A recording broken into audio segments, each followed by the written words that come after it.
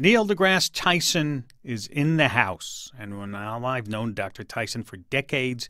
His new book, Space Chronicles, Facing the Ultimate Future, is quite different from his other books. In this one, he appears to be a man on a space mission, trying to reinvigorate our manned space program for many of the same reasons we professed back in the space race of the 60s, though he says that's not what inspired him. There's no space race today, you say? Neil disagrees. He says space exploration is about kicking the U.S. back into gear into a nation that innovates, that advances the frontiers of science and technology. It's about turning our country back into a visionary country, a country that dreams. Do you agree? Why do we need people in space when robots, like the rovers on Mars, seem to be collecting a lot of useful information? If you'd like to talk with Neil deGrasse Tyson, our number is 1-800-989-8255, 1-800-989-TALK. You can also tweet us a question at SciFri, at SCIFRI, and go to our website at sciencefriday.com, where we actually have a desktop diary of Neil Tyson that we'll be talking about later. He's the author of Space Chronicles, Facing the Ultimate Frontier, and he's an astrophysicist, of course, at the American Museum of Natural History here in New York. Welcome back to Science Friday. Thanks, Ira. Good to be back. Tell us about, you seem to be, on, as I say, on a mission here. Am I mischaracterizing that? Well, most missions are people's personal crusades to try to change the world so that it matches their point of view. And I don't think of it that way. I think of it as me trying to alert America of what it did well in the past and just trying to sort of resurrect some of those habits and behaviors going forward for the benefit of all. So I don't feel this as a personal mission as much as I feel it as just an attempt for everyone to sort of re-establish our sense of what our future needs to be. But you think that time is of the essence here? Well, yeah. I mean, we're fading. We're sliding. You look at all the symptoms in society today. We're losing jobs. The economy is tanking. We don't have many science. The interest in science is on an ebb. Our performance of our students is at all-time lows on an international scale. And what tends to happen is, when you're a politician or just anybody, you say, oh, we need more scientists. And you say, well, I know the solution. Let's have better science teachers. And so you allocate some money. It makes a good headline. It makes a good soundbite. And you think you're actually solving the problem that way, when in fact, that's just an open sore, and you're putting a Band-Aid on it without any awareness of the underlying condition that's creating those symptoms.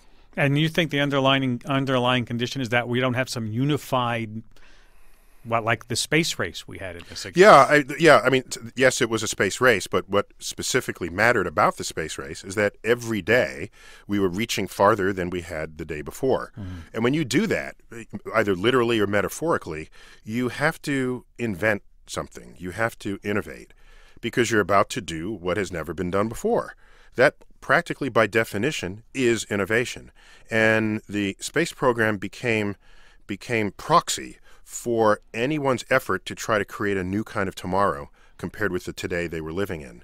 And take, for example, the World's Fair, the New York World's Fair. You can say to yourself today, oh, I know, let's have another World's Fair and remind people what the future can be like. No, that's the cart ahead of the horse. The World's Fair emerged from a culture that was dreaming about tomorrow.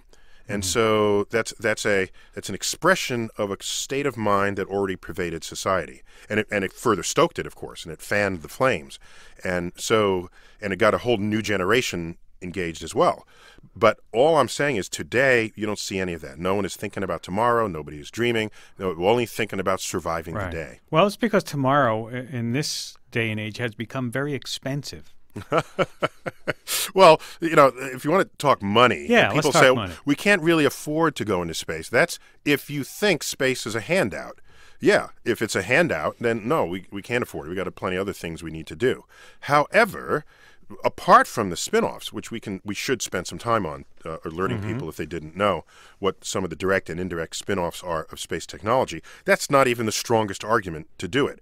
You could also cite the glory of discovery and scientific advance, and that's my lead reason personally, but that's still not even the most compelling reason to do it. The most compelling reason to do it is we are fading fast on the world stage of economic strength. Something is a very uncomfortable position for us to be in because we're unfamiliar lagging in that category. We can lag in other categories, do we have as much opera as Europe? I don't know. But if you're lagging in your strength of your economy in the modern world, you can ask, what does it take to stoke the economy? And everybody who embraces innovations in science and technology since the Industrial Revolution has led the world in the strength of their economy, and that's what we're lagging in right now. And you think going back into space will spur the economy that way? Yes, it spurs it because it will first spur the economy directly. You can think of our presence in space and provided, by the way, we are advancing a space frontier. All right? None of this, let's spend 30 years boldly going where hundreds have gone before in low Earth orbit. That was essentially the legacy of the space shuttle is primarily the space station. An engineering frontier for sure. That was an amazing piece of hardware up there, the size of a football field, assembled in zero-G by astronauts and others who traveled there by space station and Soyuz. So no doubt about that. But nonetheless, you were not farther away from Earth than you were the day before.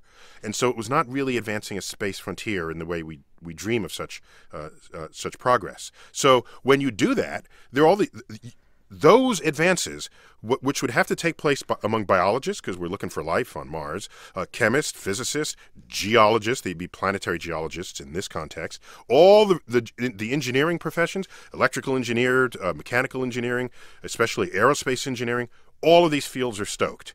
And the people active in these fields advancing a frontier, those discoveries invariably lead to benefits back to society. Those would be the direct spin-offs. The indirect spin-offs are the nation sees this. They feel it. The culture of discovery becomes a fundamental part of what it is to be American again. And when that is your culture, your mindset, then you carry it to everything you do. You realize Bill Gates, Steve Jobs, and Michael Dell were like 12, 13, 14, 15 when we landed on the moon. And their contribution is not directly related to space exploration, but it is so innovation. It is that they were in the culture of innovation, and that's exactly how they manifested that energy and that interest. And they're some of the wealthiest people in the world, biggest employers in the world. So how do you get, all these presidents, and the last 2 or 3 presidents have all said, hey, it's a great idea, but they say it's 30 years away. It's somebody else's job to do. Yeah, that's the problem. When Kennedy said, let's go to the moon, before the decade is out, he had fully expected that we would get there basically under his watch, right, had he served a second term. And that was audacious given that we didn't even have a vehicle that wouldn't kill us on the launch pad yet. And so that back then, a president could make a promise with some expectation of seeing it to completion. Today, when Obama gave his space speech a couple of years ago, it was quite a rousing speech. Well, we don't need to go to the moon. We've been there. Let's go on to Mars and visit the asteroids. And it sounded great, and it got applause. And then you pause and say, wait a minute, what kind of timetable is that? Oh, the 2030s. So that's a president to be named later, right? Where's Obama when he's on the beaches of Hawaii when that's going on, right? And so on a budget not yet established. So I started losing confidence that the way our leaders were establishing these mission statements, that they'd have any chance at all of succeeding. And I realized that the way you succeed, something that requires that much money over that much time, is to have it embedded in the zeitgeist of the nation. And then we then hold our leaders accountable for those goals, rather than one leader or the next using it as a campaign slogan. Do you think you can do that? Well, it's not up to me. It's up to what it is up to are those who understand the return on investment of what we spend on NASA versus what would come back to our culture and to our society. So right now, NASA's a half a penny on the tax dollar. That's all it is. Most people who complain that NASA's getting too much money don't know that. Okay, I've done the experiment. You try it yourself. Next time you hear something, we're spending too much money. But all I'm saying is back in the 60s, no one talked about, how much it was going to cost. They talked about the zeitgeist. They said, this is our mission. This is our national destiny. That's because it was part of our culture and it was part of our self-identity. But people might say it was a political idea to beat the Russians because of, security in space. Oh, yeah. So that's an interesting and really important point. We went to the moon not because we're explorers or discoverers or because it's in the DNA. No. Although many people want to remember that era, that way. We went to the moon because we were at war with Russia, period. And that famous speech that Kennedy gave at the joint session of Congress on May 1961, we said, we'll put a man on the moon and return him safely to Earth. We remember that as him as being a visionary, and he had the charisma, and that's what it took. No. A few paragraphs earlier in that same speech, he says, if the events of recent weeks, because Yuri Gagarin had just come back out of orbit, and Russian, like I said, we didn't even have a vehicle that wouldn't kill us on launch. He said, if the events of recent weeks are any indication of the impact of this adventure, then we need to show the world the path of freedom over the path of tyranny. It was a battle cry against communism. It was a war driver. And NASA was founded on this war driver. Sputnik had just been launched. NASA was founded a year later. Everything we did in that era was reactive to what was a perceived threat. Meanwhile, if you pulled aside the fact that we're at war, you look at the glory of the adventure, that was sufficient to stimulate a culture of innovation in a nation that was leading the world in the second half of the 20th century. So war is a big driver, but we got the tandem economic benefits from it. So all I'm saying now is, forget the war. Of course, no one wants to go into space for war. That's not a good reason. But when we reflect back on what economic return on investment that can bring, that ought to be a big enough driver as well, as the history of human civilizations demonstrates. Go to more Molehead City, North Carolina. Elizabeth, hi, welcome to Science Friday. Hello. Hi there. Hey. Hey. Go ahead. What inspired him to start writing? Yeah. Are you interested yourself, Elizabeth? Yes, I'm very interested. I'm a very big fan of science, and I've always loved you. Well, thank you very much. And so this book, I didn't really want to write this book, and I gave a lot of speeches on where I thought NASA should be and our relationship to it. And I realized that while it was very warmly received in the room, nothing ultimately ended up affecting policy or any fundamental changes in how America was conducting its relationship to space. So then I decided to collect it all together. And so what this book is basically every thought I've ever had about our past, present, and future in space. And it's really a reality check on the delusional thinking that is so prevalent, where people think they actually understand why things happen or why they don't. And then they blame the wrong thing, and then they come up with the wrong solutions. So I put it all together more to now offer it for people to give them a chance to digest it and possibly affect policy. Mm-hmm. Okay, Elizabeth? Yeah. Did you like that answer? Yeah, it's a very good answer. All right. Well, thank you. Thanks for listening. Have a good weekend. Thanks. Bye-bye. Neil, you write it in the book referring to astronauts that, quote, people need their heroes. Now, who were yours? Did you have role models? Yeah, I think role model for me, that's a whole conversation, by the way. I'll try to shorten it. For me, role models is an overrated concept because typically when you look for a role model, you're trying to find someone who looks like you or grew up where you grew up or had the same struggles in life. And if you have ambitions towards a profession for which there's no role model in that as defined that way, then you can't go into that profession. So I think it's a self-defeating notion that you got to find the person who, like, for example, if I needed a black astrophysicist from the Bronx to be my role model so that I can be an astrophysicist, I would have never been an astrophysicist. And I realized this very early. So what I did was I assembled my role models a la carte. So I found the scientist who I wanted to emulate, and the educator, and the person who had good moral fiber, and the person who had a good sense of humor. And I patched all this together to become a hybrid role model that I would then use. And in that way, you're not beholden to what might be personality quirks in one person or another. That's why we say, oh, some people, we don't want them to be role models because they're using drugs, even though they're really great basketball player or novelist or whatever. Well, that's because your concept of role model means you want to be everything that person is. And that's just, we're all individuals here. But people are looking at you as a role model. It's someone, if not just... Yeah, that doesn't mean I agree with it. I'm just saying, I think you should pick your role models a la carte. And you'll stand a much better chance of doing exactly what you want to do in the world without requiring that someone did it before you. Well, in fact, if you only do what people did who came before you, nothing would ever change in the world. The people we remember the most are those who did what no one did before them. And that takes courage, and it takes some capacity within you to navigate places where no one has been before. I'd say that the person in my lifetime who most influenced the way people thought about space, besides Walt Disney, was were people who were very influential, was Carl Sagan. Oh, indeed. Because he was one of the first scientists, maybe even the first scientist, to exploit the value of mass media in serving the interest of the advance of science, knowing that science, at least in America, is primarily a tax-based funded enterprise. And so you have the right to, as a taxpayer, to learn what are the scientists doing in the lab and in the telescopes and in the, it's an obligation. Not only do you have the right to know, it's our obligation to tell you. And he took that to extremes never before seen. Was he one of the elements of your role model?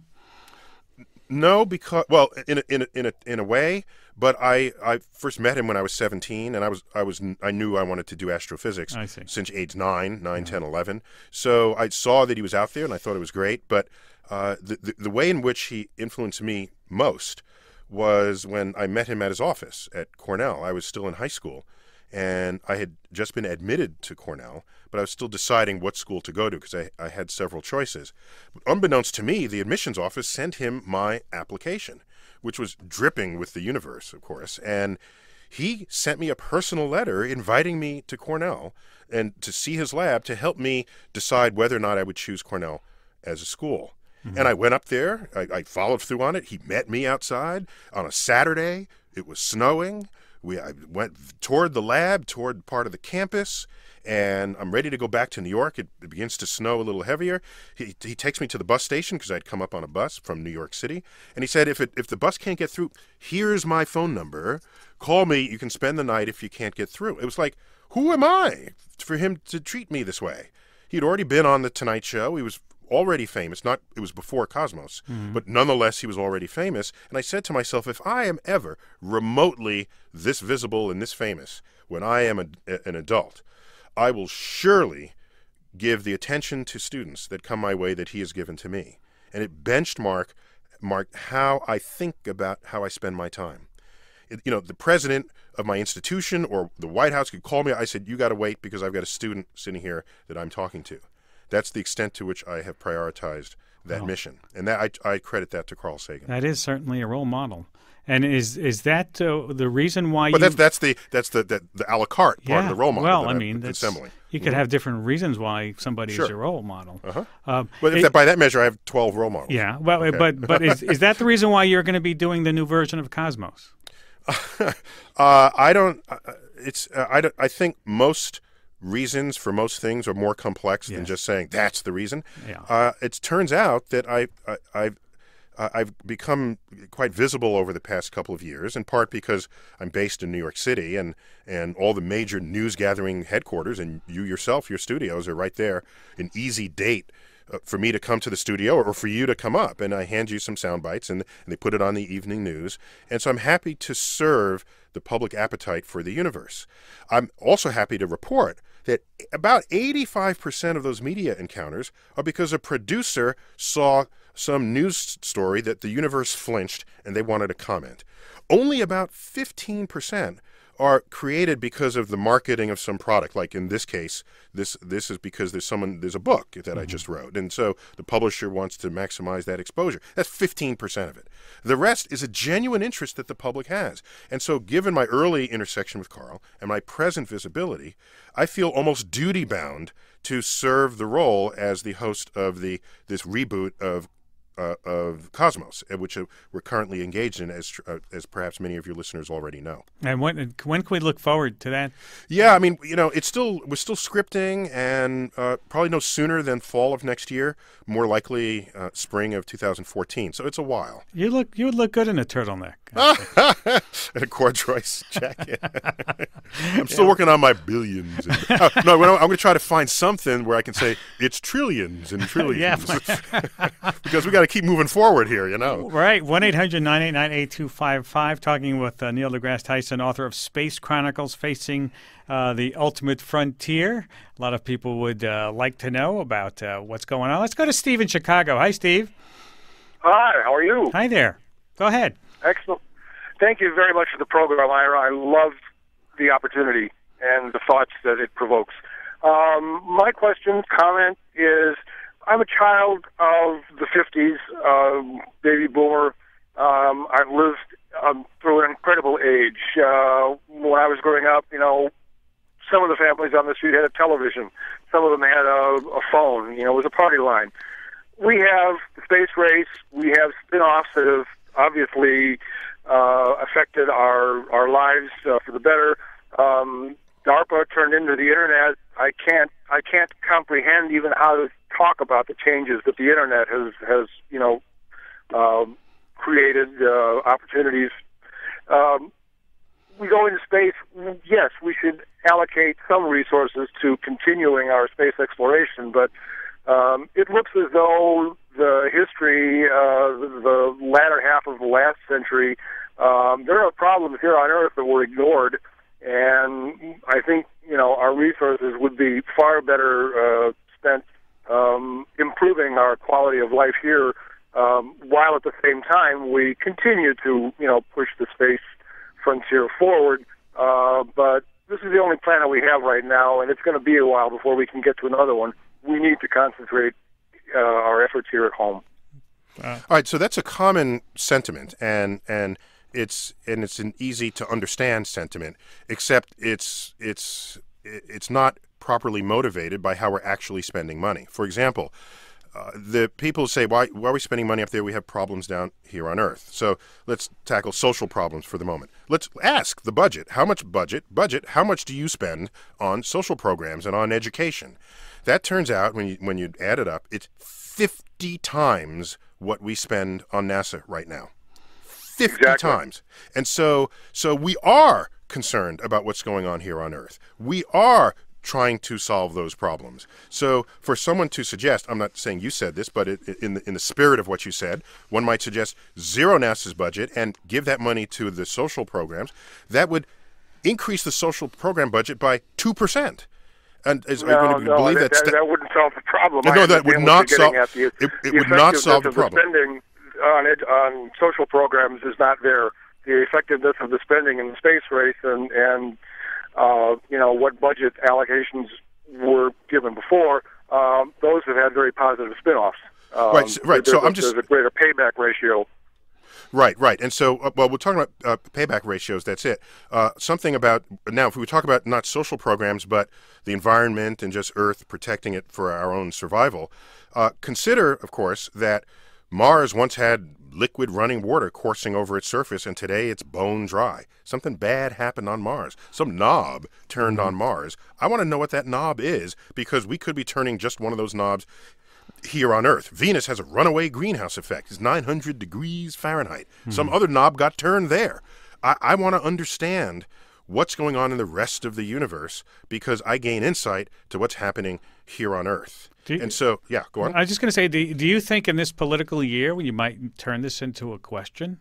I think first, it shouldn't be a question. It should be an obvious, blunt, yeah, of course, we're going to invest in NASA, because not only do we get those spin-offs, by the way, NASA was the primary instigator of the miniaturization of electronics at the beginning of the electronics revolution, the microelectronics revolution.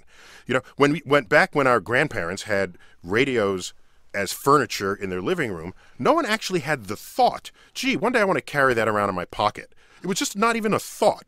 NASA says we need to put electronics on space probes, and every ounce that it weighs costs us in fuel, so I want to make it as light as possible and as small as possible. That launched an entire movement that then became self-sustaining in the electronics marketplace, for sure. But the thought to do that and the valuation of what that means was birthed at NASA. So my bigger issue here is that the culture of innovation is what is triggered by NASA. And there's another, let's go back to the environment for a moment. Consider that when we went to the moon with the object of studying the moon, at least in part, It would be the last mission to the moon that actually had a geologist on it, not the first. But that's another conversation. So you go to the moon, and Apollo 8 was the first to do this. You look back, and you see Earth suspended there in the void of space. That was a photo taken in 1968 by Apollo 8 when they did their figure 8 around the moon. Mm-hmm. Do you realize that between 1968 and 1972 and 73, these are all the missions where we went to the moon and landed, and a little bit after that, are the primary legislation in America to protect the Earth. The Environmental Protection Agency was in that period. The major major improvements to the Clean Air Act, the Clean Water Act, the banning of DDT, all of this happened in that period.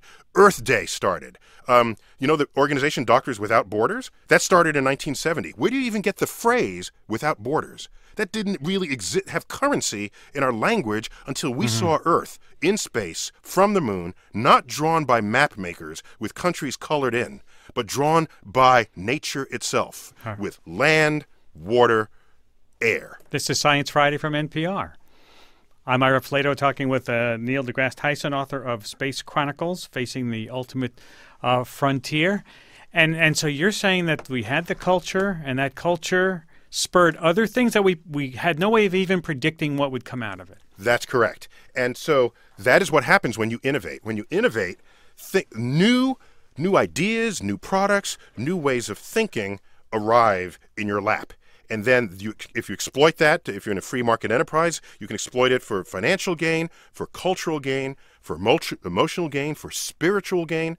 So by my read of history, I trace the modern environmental movement to those years that we went to the moon. I hear you.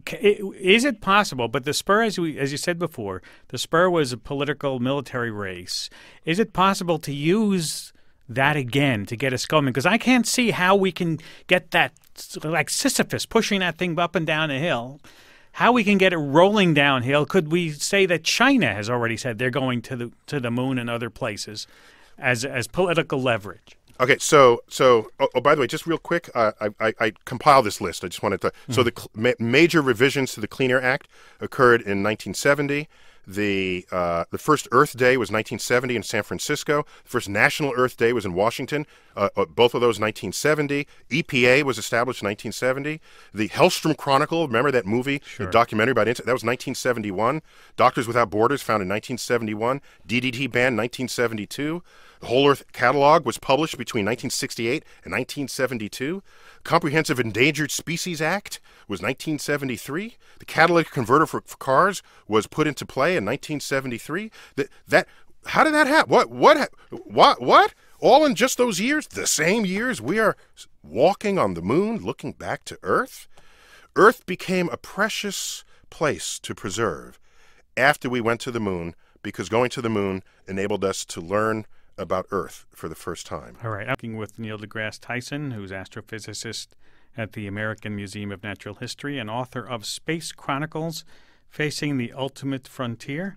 We're going to take a little desktop diary tour of his desk in just a few minutes with Flora, who's here with us in the studio. But before we do that, you talk about pie-in-the-sky stuff to a lot of people, but some of these things are really even more down-to-earth issues, like talking in your book about the possibility of an asteroid crashing into Earth, and we still can't do anything about that, or we're not motivated or moved or whatever.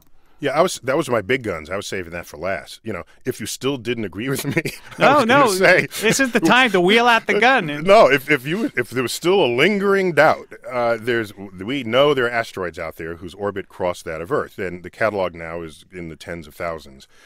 Most are small, some are large, and we want to track them as accurately as possible so that we can predict in the future if one of them is actually going to hit.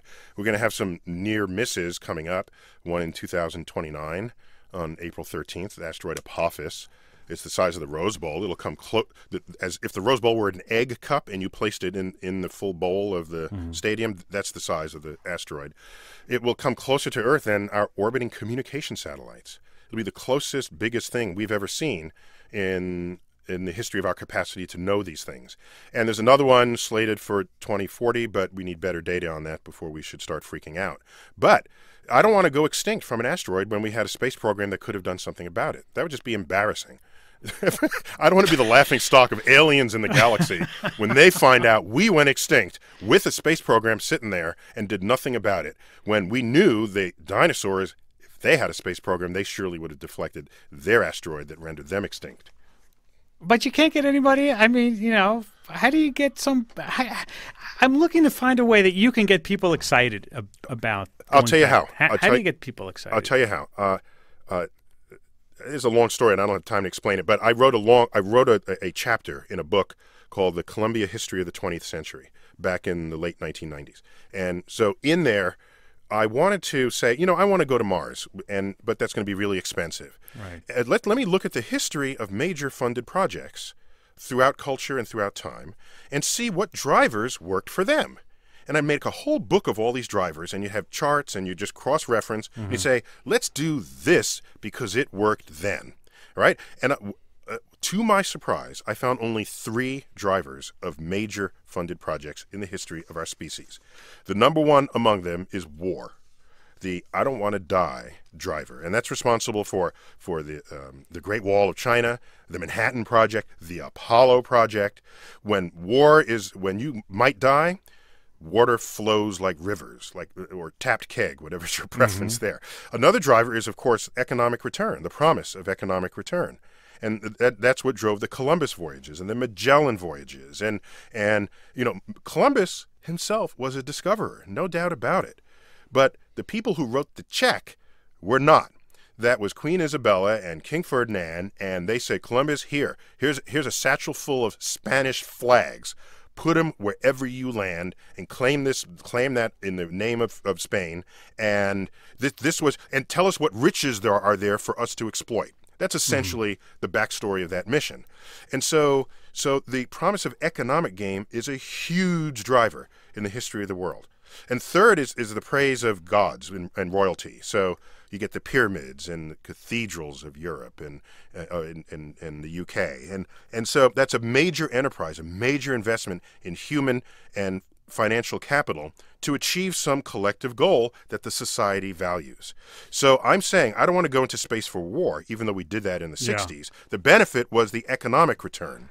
So I'm saying shed the war baggage, do it for the economic return, then you're not going to complain what it costs because all that matters is your return on that investment. But look how laughed at Newt Gingrich was when he suggested that we build a colony on the moon. Now, whatever your political stripe, you could at least use it as a starting point to talk about. I didn't laugh at him. In fact, the media coverage is so polarized that they didn't quite know how to interpret my comments. I was on MSNBC reacting to they pulled me in, and I said, well, people say he's crazy. What kind of he's too ambitious or too since we've already been to the moon. To say let's build a colony there in 8 years is less ambitious than Kennedy in 1961 saying let's walk on the moon in 8 years, even though because at that time we hadn't even have a spacecraft to take us anywhere. So, but you want to compare, Kennedy's was more audacious than Gingrich. The people who criticize Gingrich are the people who just don't like Gingrich. So they don't like anything he says. And they even juxtapose his comically presented comment that in this colony we'll put 13,000 Americans and have them petition for statehood. That was hilarious, actually, but that was not spoken in the same part of his speech where he wanted to put the colony on the moon. So no, that's not completely crazy. At the end of this, the conservative press said Tyson sympathizes with Gingrich's plan. And the liberal press said Tyson shoots down Gingrich's moon proposal. So that told me I must have been doing the right thing.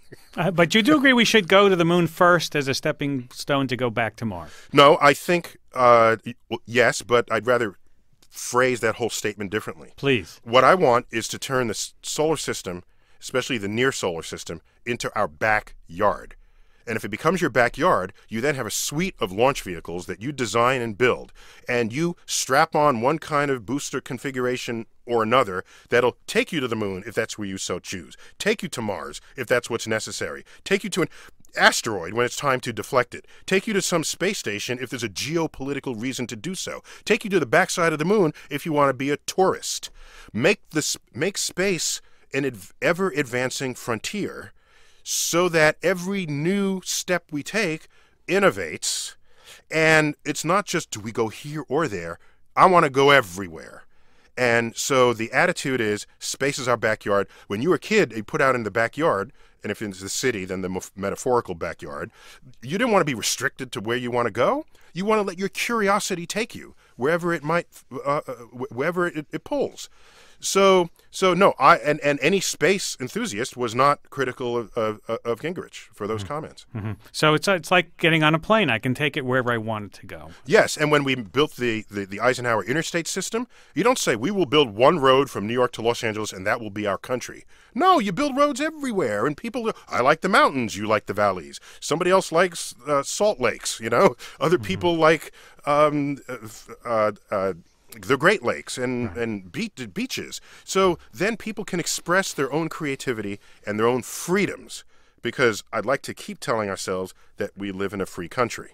Mm-hmm. And so once you engage in that kind of enterprise, oh, by the way, with regard to Gingrich, like I said, the country's just polarized. They just want to argue no matter what comes up without actually thinking it through.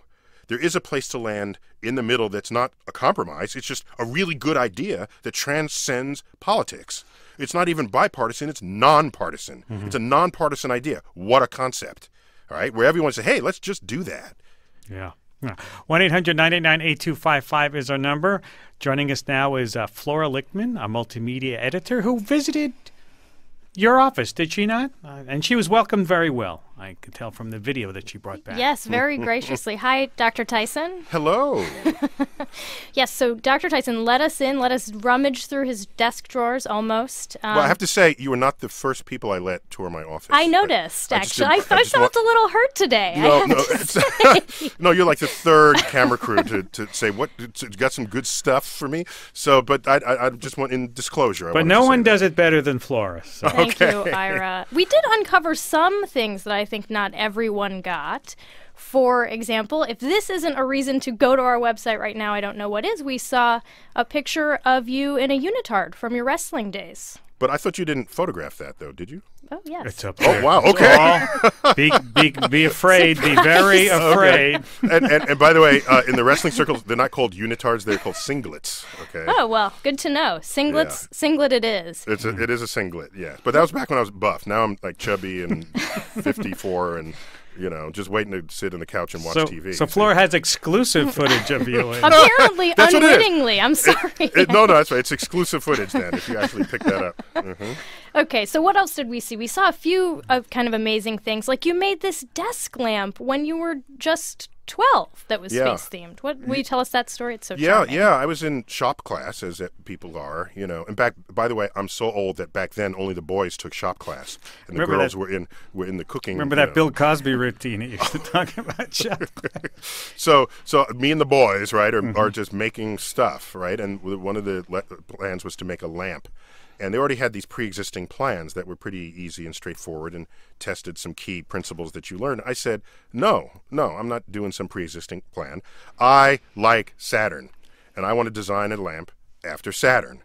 And so after some hemming and hawing, they allowed me to do it. I glued together blocks, lathed a sphere out of this cube of blocks, cut a wooden ring, and the wooden ring now, and you drill a hole through the sphere, put the cord up through, and now I have a Saturn lamp with a base. And so the way it works is you press down the ring pivots, you press it down and the light turns on and off. And I've had it's been my official desk lamp since middle school, and I still have it in my office at the Hayden Planetarium. Oh, it's really adorable. I mean, thank you. Yeah, you're welcome. I liked it. No one's ever called anything I've done adorable. That's so cute. Okay. So one thing I wanted to ask you, that this came up in our interview when we did this video, but even though you knew from such a young age that you were interested in space, and you were so passionate about it, even giving lectures in your teens, it sounds like you got some pushback, that not everyone encouraged you to go in this direction. Oh, yeah. Well, first of all, my story is not unique among those who want to achieve in ways that people don't expect, and then everyone says, oh, you'll never make it, or why bother, this is easier, do that. So my story about people telling me what I should or shouldn't do is not unique. But since you've asked, I can tell you that at no time was there an adult other than my parents who sort of invested in my interests. They took me around to buy the lens for the telescope or the tripod, or there's some exotic conjunction of planets and moons that existed and can be visible from only one location. They would drive me there. So they were supportive of my interests. But outside of that, so it was clear that society was not ready for me to become an astrophysicist. Because first, in the street, it's important that you're athletic, right? Otherwise, you can't hang out. So I was pretty athletic, but I knew that was not my primary interest. But anybody who saw my athletics, but then heard me say, I want to be an astrophysicist, they said, oh, no, you should just play basketball. That's where you really should be. And just saying this as though this is in my own best interest, and thinking that they're doing me a favor by suggesting this. So it was clear that there were pre-existing stereotypes that people, not in any overt sort of racist way, but just how they saw life. They could not see life with me as an astrophysicist, only doing things where others of my skin color had done before. And that was throughout my life, up through probably my late 20s, early 30s. So how did you not get discouraged? I mean, how did you muster the ego to keep pushing on? Yeah, it's not ego, it's more metal than ego. I was... we're going to have a vocabulary lesson here. That's what we'll do. So I had really deep fuel reserves. I had fuel reserves down in places they couldn't have imagined. So every time there was a naysayer that consumed some of my energy capital, as it were, I would reach into the reserves and pull out more.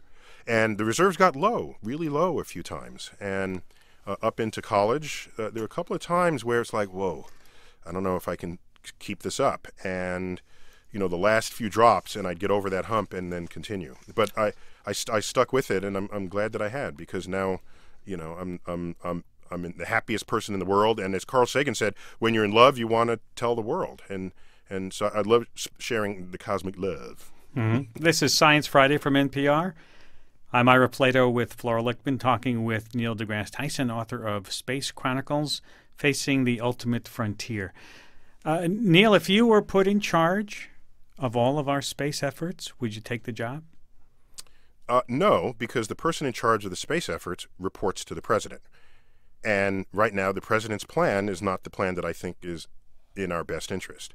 It requires vastly more money than anyone is allocating. And the argument they're giving is we can't afford it right now, when the real answer is we can't afford to not do it.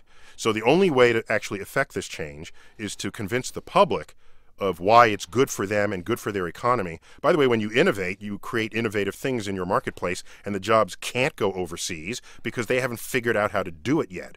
One of the symptoms of an absence of innovation is the fact that you lose your jobs. Everyone else catches up with you, and they can do what you do better than you or cheaper than you. And in a multinational corporate free market enterprise, it is their company's obligation to take the factory to a place where they can make it more cheaply. But in the 60s and 70s, was anyone complaining that jobs were going overseas? I don't remember that, because we were innovating in ways that the rest of the world was playing catch up. And so for me, the motivation is to compel the nation to want to do this, so that we, as a stoking force on our economy, and once the nation wants to do it, the pressure then gets put on our lawmakers, and then what they end up putting into place is the expression of our wishes, not some political or whim that happens to make a good campaign slogan. So you don't think talking to President Obama, for example, would help any? Well, okay, it turns out because of all of the attention this book has garnered this week in the media, you're like Friday, right? But it's been going on since Monday.